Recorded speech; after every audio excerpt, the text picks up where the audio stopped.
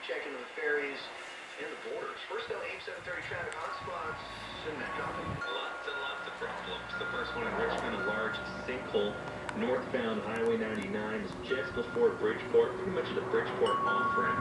And it's the right lane that is blocked off. Now, northbound is actually easing off a bit. It's back to north of the east-west connector, but still very, very slow. Crews are also blocking the southbound left lane, so coming off the Oak Street Bridge, you will find a pocket of volume. Vancouver crews still have the lights out at night and 49th flaggers on scene directing traffic. Vancouver Telus crews are working on 41st westbound at main single lane traffic. A stall in Vancouver westbound